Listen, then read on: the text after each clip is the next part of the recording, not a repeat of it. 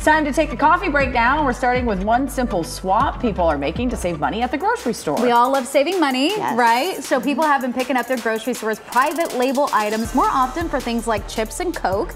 So now stores are stocking up. So according to the New York Times, retailers like Walmart and Aldi have been adding more store-owned goods to their shelves, and sales are apparently booming. Supply chain experts say well-known food companies have been raising prices to cover for higher ingredients and labor costs.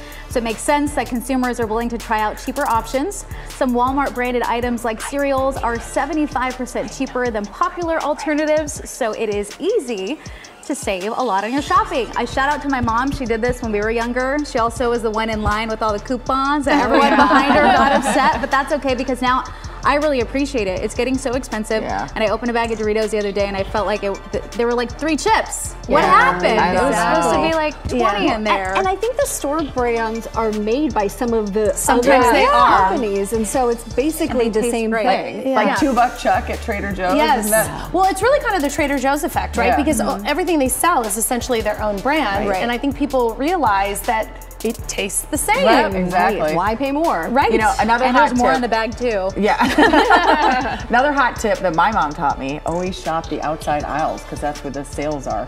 Yeah, and those manager specials, you know, remember when they put sell by, that's just a date where it's, you know, the best to sell it by then. It doesn't mean that if it's one day past that suddenly it's stale and you're gonna get sick. That's on your Too Good to Go app. Remember you did that story? Yes. So I just saw that the other day. We did it. Thank you to you. No problem. We got something that was about to go bad, but it was great. You don't have to throw it out, right? I mean, Oh if it has mold on it, throw it out. I think you're back all day about that. So many hot tips here.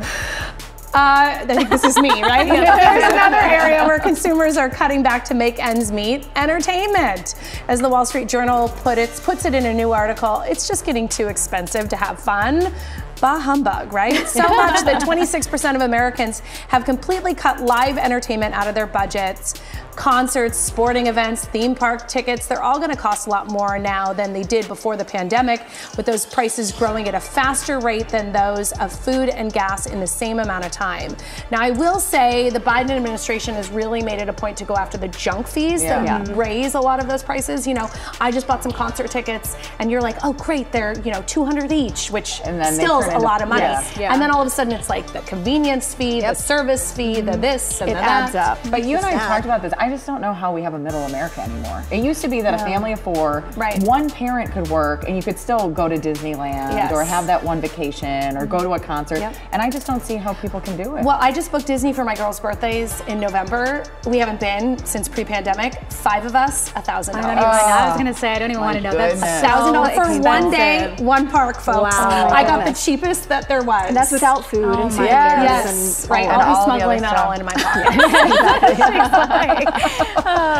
Actually, you will. I will. There's a lot of resources being poured into studying mental health at colleges across the country. We talk about this a lot. But most people don't have access to academic journals. So Harvard University is trying to bridge that gap by working with TikTok influencers who can share their content online. I love that. I love this too. The university has selected a group of creators who focus on mental health and brief them on the research for them to share in their own unique way. The Harvard team behind this project says influencers were 3% more likely to share content about the core themes of their research. And while that might seem kind of small, it amounted to 800,000 more views on their findings so far, which is a big significant impact. Plus they can put it in like layman's terms, right? And talk to their audiences the way they talk. Well, and give it to a generation who may not be able to afford some of the resources that are out there. That is true. Social media isn't all bad. No. Well, this is a good way to influence the younger generation for sure, because they have these resources, probably someone that they follow and they know and they like their content, and then they're actually seeing stuff that's factual and research is backed. And fact is important, right? Because so many people are getting their news from social media, and so often it's disinformation. So that's great that you have Harvard kind of controlling it so that it's accurate. Yeah, for sure. Giving kids a little room to learn and explore by themselves is of course important, but turns out most parents aren't actually letting that happen. So yeah, a new study found helicopter parenting is a lot more common than people think. A majority of parents with kids between the ages of 9 and 11 don't let their kids stay home alone. They don't let the kids leave their side of grocery stores. They don't let them walk over to a nearby friend's house. So this practice goes against the level of freedom most parents think their kids should have in theory. And parents say they're just overly cautious because they worry that something might happen if they let their kids out of their watch, or they simply don't think they're ready to be on their own, which I understand. I guess I thought helicopter parenting was a little more extreme than that. No. Right? Wait, I have a question. Yes. Sorry, 9 to 11, is that an age that you let kids stay at home? Well, here's because the deal. That seems young to me, but I don't have kids. It depends on the child. Doug's son is 9, your girls are 9. We would never let him stay home alone. But at 10, I was babysitting other children. So was I. Babies. But those, not to make us old, but those days were a little bit different, it seems like, than what we're dealing with now. They aren't really. No. If you look at like the rate of kidnapping and all these other things that we as parents worry about, they're really not any more prevalent. We hear about them more because the way we disseminate information with social media. I will say I was much more guarded of my firstborn by the time my twins came. No, I got tired. But I do try to give them some independence. Like I like them to go and order their own stuff at Starbucks, and I'll stay outside. You know, you want to give them some independence so they're not so sheltered.